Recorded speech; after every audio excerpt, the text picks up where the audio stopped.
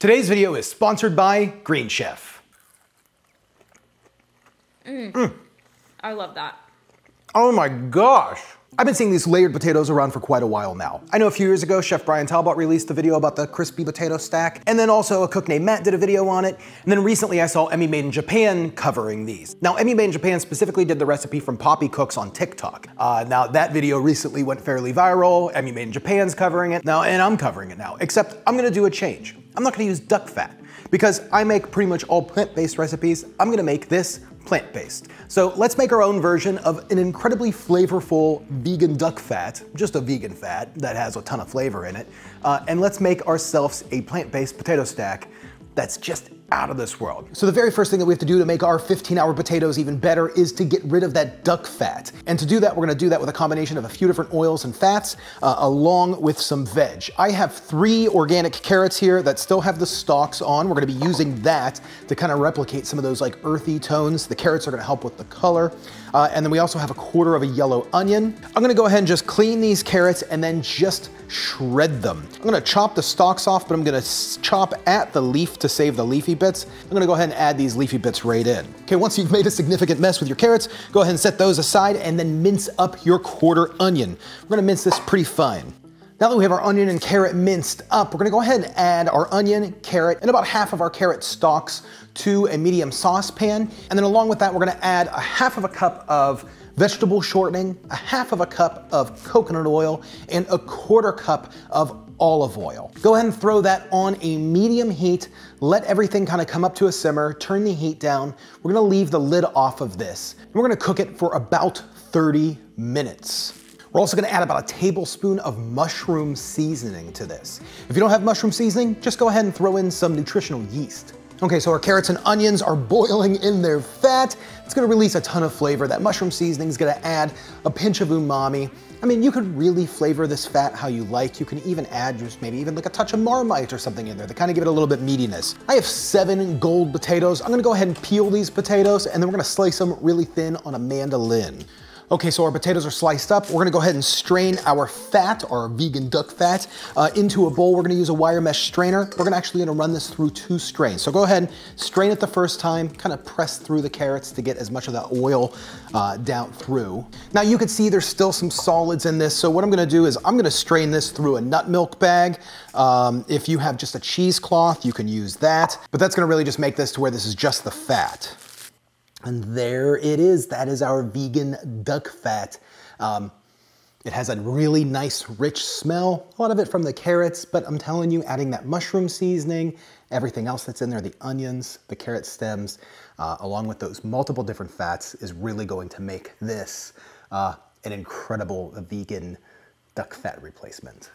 Hey gang, let me tell you a little bit about today's sponsor. Green Chef is a USDA certified organic company that makes eating well easy and affordable, with plans to fit every kind of lifestyle. With meal plans including vegan, vegetarian, paleo, and keto. Now I've been using Green Chef for quite a while, and I will say their meals are just as they describe, easy and affordable. Today for lunch, I'm gonna be making the roasted veggies with tahini. This is gonna be good. The recipes are quick and easy with step-by-step instructions, chef tips, and photos to guide you along. Green Chef's expert chefs design flavorful recipes for your lifestyle that go way beyond ordinary substitutions. And Green Chef is the most sustainable meal kit, offsetting 100% of its direct carbon emissions and plastic packaging in every box. I mean, it's just amazing what you can make with this. I mean, look at this. And that took me a half an hour. Wow, that was good. The butternut squash with the couscous, this is delicious. So gang, make sure you go to greenchef.us/SauceStache90 and use code SauceStache90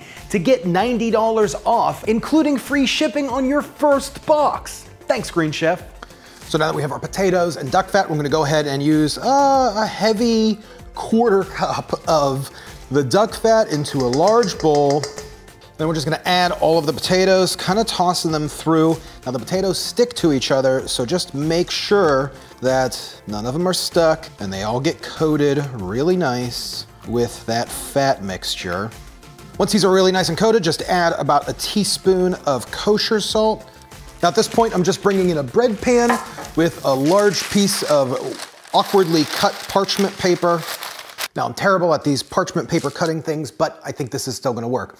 Now, our next step is we're just going to take these guys and layer them up at the bottom of this pan, and then make sure they're fairly evenly layered, as even as we can get, and that there's a load of coverage. We're creating a potato and fat lasagna. Okay, our potatoes are pressed in pretty nice. I'm just gonna fold the parchment paper over. I'm just gonna use a second bread pan and just press down in, give these guys a nice solid press. Now we're just gonna throw this in the oven to bake at 250 degrees Fahrenheit for the next 3 hours. This is actually taking about 16 hours, 17 hours maybe. But yeah, let's go ahead and bake these. Okay, so these have been in the oven for about 3 hours. They smell pretty awesome. I'm just gonna go ahead and check just by sticking just a knife down through just to make sure that these are soft. Everything's pretty much ready to roll, just like butter. So we're just gonna go ahead and fold the parchment paper back over again on top of itself. We're gonna use an additional bread pan here and just press down pretty firm. Then I'm just gonna use some mason jars filled with water to go ahead and just add some weight to this to kind of keep it pressed down, to keep it nice and firm. We're gonna throw this in the fridge for about the next 12, 13 hours. I'm gonna throw it in overnight. I'm gonna let this cool down for just a minute before I toss it in the fridge. So let's get that going. Okay, like I said, I didn't start filming right away. It's 12 o'clock, so that means these have sat in the fridge for 15 hours. I'm gonna do what Emmy did and just kind of work around the edges here. Perfect. Ha! So then all we want to do is just carefully unwrap this. It's pretty solid. I think it's all baked in really nice. The potatoes are pressed really nicely together. So what we're going to do now is we're going to fill our pan up with some peanut oil, about 2 or 3 inches of oil in it. Make sure you don't overflow it. You want to be able to have enough room to fry.